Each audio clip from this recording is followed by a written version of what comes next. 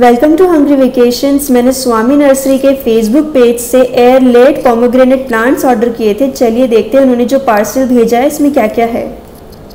ये गाय और बकरी का मैन्योर है जो कि एक बहुत ही अच्छा ऑर्गेनिक फर्टिलाइज़र है पोमेग्रेनेट प्लांट्स के लिए। ये 50 रुपीज़ पर केजी पे स्वामी नर्सरी से आप ऑनलाइन मंगवा सकते हैं। और ये भगवा वैरायटी के अनार के पौधे हैं जो कि 20 रुपये पर पीस की कॉस्ट पर अवेलेबल हैं।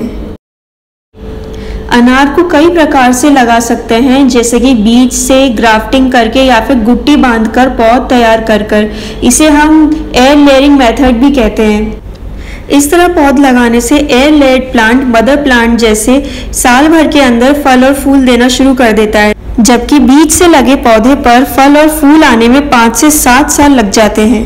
अच्छी क्लियरली आप देख सकते हैं इसके रूट्स को। और जब आप इसे प्लांट करना स्टार्ट करेंगे तो 2 महीने तक हम इसकी पौध तैयार करेंगे और फिर उसके बाद हम इसे ज़मीन में या कहीं पे भी लगा सकते हैं। इस तरह से ये बाकी के पेड़ हैं, हम इन्हें भी खोल करके और plant half part garden soil लिए और हाफ पार्ट खाद लिए। अब इस दोनों को हम मिला लेंगे। बारिश का समय बेस्ट सीज़न रहता है किसी भी नए पौधे को लगाने के लिए, और अभी बारिश का मौसम चल रहा है तो इस मौके का आप पूरा इस्तेमाल करें और इन प्लांट्स को मंगाएं और अपने घर में इन्हें प्लांट करें। देखना कि आने वाले समय में जब ये प्लांट बड़ा होगा, तैयार हो जाएगा, तब ये बहुत ही अच्छे फल लेकर आएगा। तो हमारी मिट्टी तैयार हो गई है। हमने ये प्लास्टिक बैग्स लिए हैं। आपको भी ये जब कोई भी पौध तैयार करी जाती है तो प्लास्टिक बैग्स में पहले इन्हें लगाया जाता है, जिससे कि 2-3 महीने ये इसमें अच्छे से ग्रो हो जाए और फिर हम इन्हें ज़मीन में या अपने गार्डन में आप लगा सकते हैं। तो इसमें आप देख सकते हैं अच्छे से होल्स बने हुए हैं। ये ड्रेनेज सिस्टम प्रोवाइड करता है बहुत अच्छा। अब हम इसमें मिट्टी डालेंगे। सिंपली इसको बीच में थोड़ी जगह करके इसे इसमें डाल देना है और प्लांट कर देना है।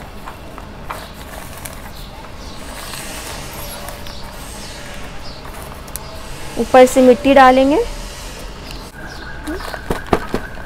तो ये आपका भगवा क्वालिटी के अनार के पेड़ की पौध लग चुकी है।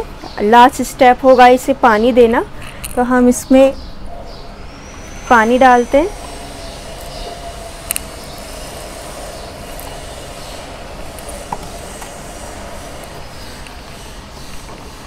दो महीने के लिए, 2 से 3 महीने के लिए इस प्लांट को हम इसी के अंदर रखेंगे। जब इसकी पौध तैयार हो जाएगी उसके बाद आप इसे ज़मीन में लगा सकते हैं। इस दरमियान आपको इसे छाया में रखना है जहाँ पे इनडायरेक्ट धूप आए। चाहे आप किसी बड़े पेड़ के नीचे इसे रख सकते हैं, या फिर मैं एक फ्लैट में रहती हूँ तो मैं इसे अपनी बालकनी में रखूँगी जहाँ पे इनडायरेक्ट सनलाइट आती हो।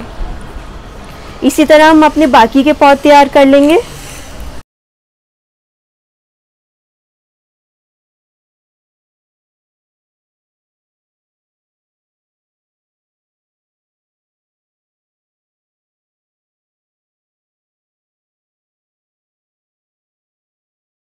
तो फ्रेंड्स मेरे पास अभी और भी पौधे हैं, मैंने बाकी के समय में उनको भी प्लांट कर दूंगी जैसे आप देख सकते हैं। लेकिन अभी मैंने ये आपको दिखाने के लिए 2 पौधे लगाए हैं।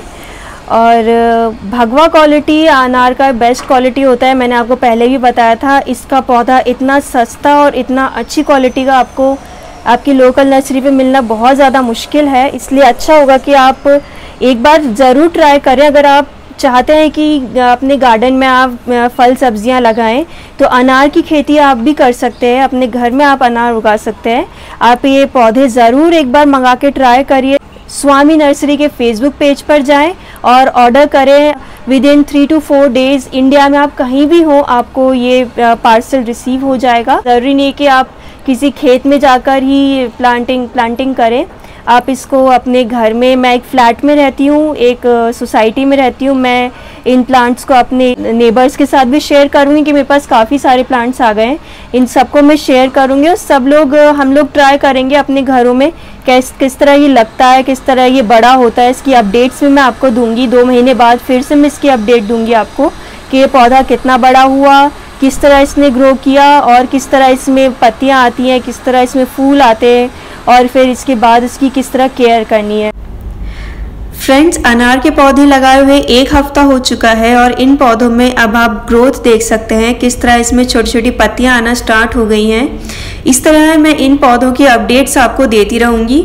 हमसे जुड़े रहने के लिए सब्सक्राइब करें हमारा चैनल और बेल बटन दबाना ना भूलें। Thanks for watching.